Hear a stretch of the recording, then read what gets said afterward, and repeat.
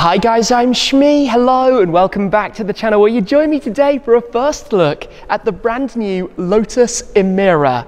We're going to take a look at the new sports car here in the studio to go through it in detail, a full run through of the exterior and the interior, as well as going through the different engine options, the gearbox options, and taking a better look at this particular car in the first edition specification.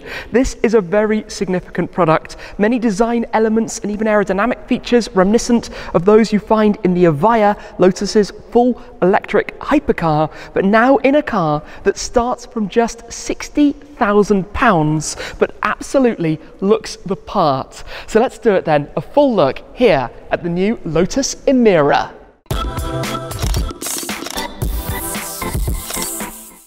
Here it is then, the brand new Lotus Emira, here in the studio for us to take a first look and go through in detail. Now we'll kick off with a quick walk around to run through some of the highlights of a very significant product for Lotus, following the success stories with Elise, Exige and Evora, and after the launch a couple of years ago of Evija, the electric hypercar. This is truly a sports car with supercar looks and some incredible details. We'll take a look through the design and the aerodynamics on the exterior, including some of the cues that have been incorporated from Evija, before checking out the interior in detail as well and running over some of the facts and figures and stats behind it, including the different engine options, one of which is the Lotus 3.5 litre supercharged V6. The other comes from a new technical partnership with Mercedes-AMG to provide the 2 litre turbocharged 4-cylinder, which I find absolutely fascinating. Now this is a stunning car to behold. This is the first edition of Emira. It wears a plaque over on the side. It's in Seneca blue with the dual tone, so we have the gloss black upper sections, but it is a mid-engine rear-wheel drive sports car that offers incredible looks from a starting price, as I said, of just £60,000. That is truly astonishing to think about when you look at the car that is here in front of us. It is really a big part of the next chapter for Lotus, carrying through many of the design elements from Evija, the new corporate identity in terms of the badge worn on the nose, and lots of the different visual cues, the intakes and outlets for airflow, for example, the headlights, and we'll go through this in detail. It is quite a small car with a length of 4 meters and 41 centimeters. No doubt that will translate to a very exciting car to drive. Now let's run from the front and go through some of the design elements and details up a little bit more closely. For example, you have the new larger Lotus badge worn at the very nose. This is in fact very reminiscent of Evija, following up the bonnet to the various openings that you have for cooling of air that comes in through the front, in fact, comes out in front of the windscreen, giving both more downforce at the front as well as helping to expel the air through. The new headlights with the LED running lights on at the moment, with the flicks, again similar to Evija, with the Emira logo that you find inside. Down at the bottom, a lot of openings of course for the airflow to come through the car. There's no storage up here, it's all for the radiators and cooling, even with the curtains that run around towards the side as well. It has to be said, the ride height looks incredibly impressive, sitting very low, giving it that sporty presence as soon as you start looking at this car. And then you've got these sculpted sides with the intakes for the cooling towards the engine, again a similar style to where you have the air channels run through the Evija and carrying that design language into their new sports car as well. The side skirts that also cut in under the sides with more openings found below. As we come round towards the back, you've got this almost integrated ducklit spoiler that you find at the very rear, these C-shaped tail lights, all of the air management back here as well, again akin to those openings that you have on the rear of Evija, before the 2 large round exhaust tailpipes found sitting just above the diffuser back here. But this is really a wonderful car to look at. The way that it's presented, the way that it's packaged, this is a very, very impressive thing. Now to touch a little bit more then on the engines. This is the finished look of the 2 litre turbo 4-cylinder engine, the engine that we know from the likes of the A45S, the CLA 45S for example, but obviously reworked, changed quite significantly for this car, And I think we can expect that that will line up with the DCT gearbox that will be available as well, delivering power figures in the high 300s to 400. In fact, they're quoting at the moment between the two different engine varieties from 360 to 400 horsepower, meaning 0 to 60 miles an hour in under 4.5 seconds, and a top speed of around 180 miles an hour. Now, there will be 3 different gearbox options. There will be a manual, there will be a traditional automatic, and there will be the DCT, the dual clutch transmission, which I find also very intriguing in terms of that exact different configuration, obviously working with the different engines. We've got the 20-inch wheels in the dual tone finish, the yellow calipers contrasting behind those, and that incredible ride height. But let's come around and take a better look then at the interior of the Lotus Emira. Now, to pop open the doors, you have the handles just here, gives a little pop, and we can pull these open and have a look then at the interior, the all-new interior of this car. You've got the digital displays which illuminate the welcome sequence. You've actually got a 12.3-inch driver's display. You've got the 10.25-inch central screen, the steering wheel with the squared off bottom, and all around a very cleanly presented interior, but a significant step on from cars before. In this car, you've got the dual finish, you've got the seats with storage space actually behind them. You've got useful features like the cup holders, door pocket space, USB-C charging in the armrest as well, the start button just here. You've got the automatic gearbox in this car, the dual clutch, but then there's this exposed area beneath which, when you have the manual, will allow you to see the linkages straight through, which is a very nice detail as well. We've got the electric seats as the upgrade, a new KEF audio system, the first time they've actually worked on a car system themselves, and this is all round a very, very cool interior. But let me take a step inside then to run through a little bit more of what we have here. Wow, that's a good view over the haunches that you have, the wheel arches.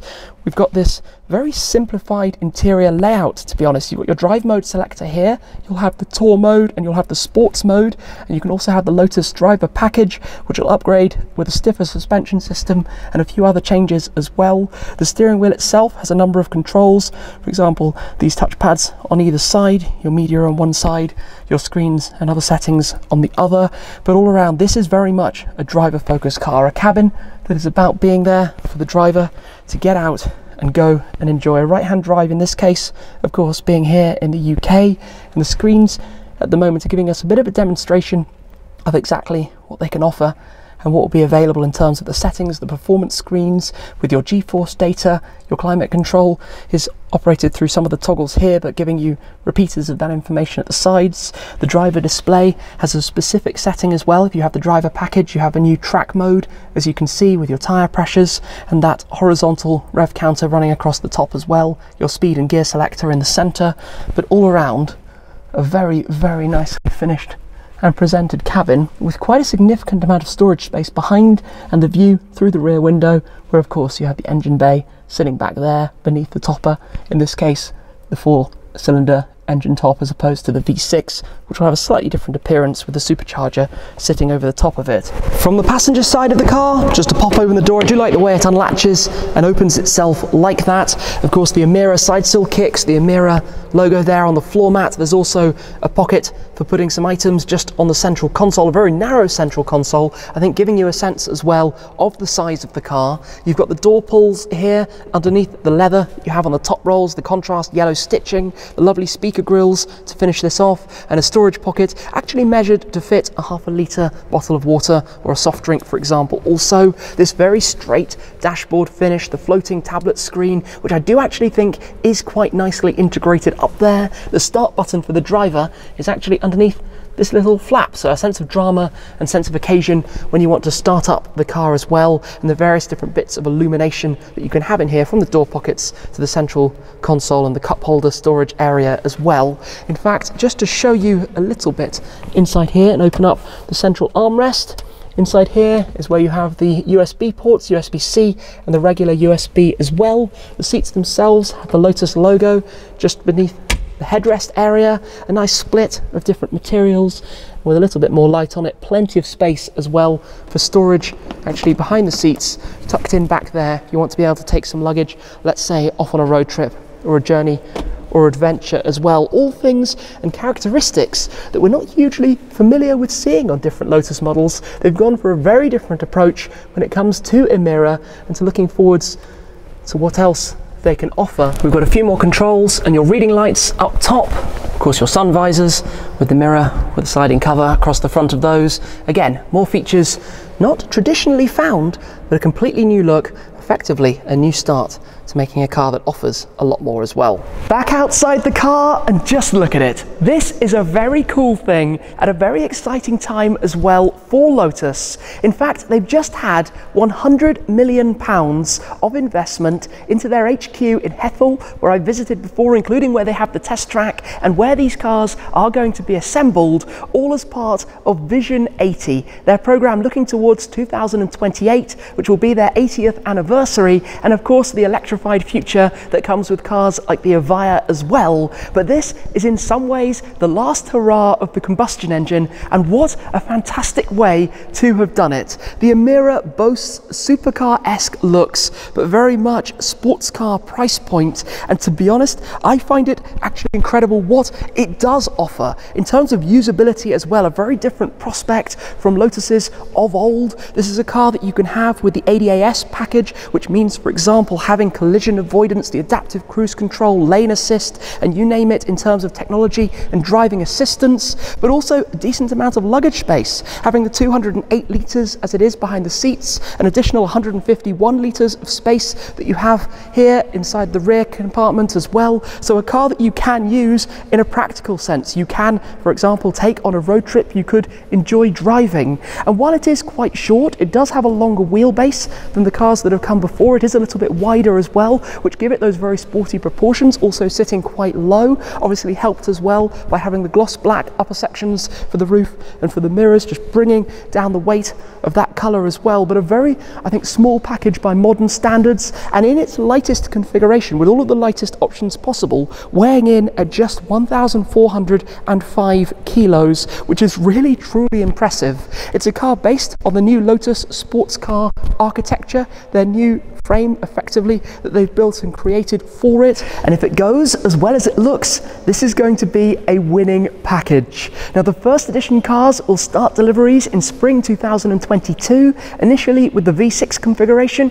before being followed up by the 4-cylinder after that. There are 6 different colour options available. You have Hethel Yellow, Shadow Grey, Nimbus Grey, Magma Red, Dark Verdant, and this car in the Seneca Blue. There will also be 5 different wheel options, along with 4 different brake caliper options as well as that, and a few different configurations that will be available as well on the interior in terms of the leather and Alcantara finishes. But truly an impressive car, and quite a surprise. My initial reaction was certainly a very positive one, because if somebody said that we were looking here at a car that cost £100,000, maybe even £150,000, you would not be surprised. It is well and truly punching very, very high, I think it has to be said, and I imagine with that level of performance as well, talking high 300s, 400 horsepower, 430 newton meters, combined with the option of a manual gearbox, or with the power to the rear wheels, you know that is a configuration for enjoying a drive out on the roads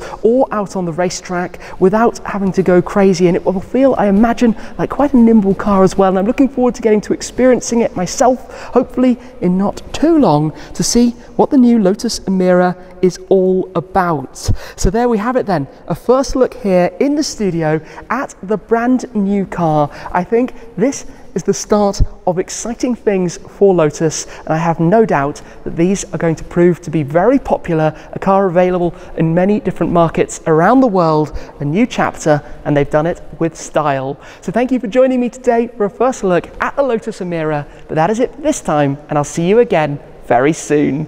Cheers!